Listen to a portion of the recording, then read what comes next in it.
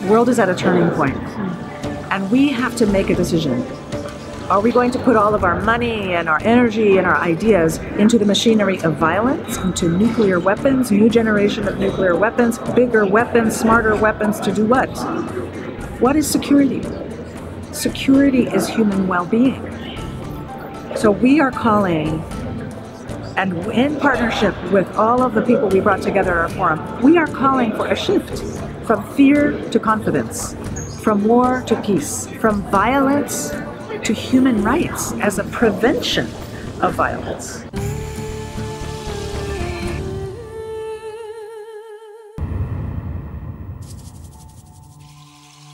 Karin Ryan is the Senior Policy Advisor on Human Rights and Special Representative on Women and Girls for the Carter Center. She works with former U.S. President Jimmy Carter and former First Lady Rosalynn Carter on a range of issues, including assisting their efforts on behalf of victims of human rights violations through personal interventions with heads of state. Recently, she facilitated discussions between a group of human rights activists from around the world with U.S. Senators Chris Murphy and Kirsten Gillibrand. If American policymakers would only hear from the voices of those who are really on the front lines, struggling for human rights, struggling for peace, we could have an impact. Because, you know, sometimes when policies are made, people sit around a table, it's very abstract. But when you hear from people directly affected by the violence in the world, by U.S. foreign policy, you can actually create a human story that they can relate to and say, this is not acceptable. We're not going to allow it to be.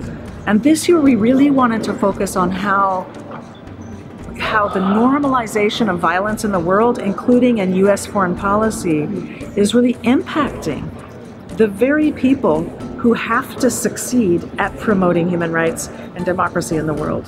What's really wonderful is each one of our guests were very specific, with very specific suggestions about what the U.S. can do.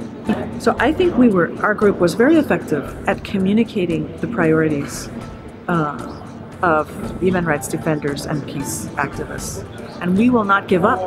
It might be difficult, but you have to start somewhere, and that's what we're doing.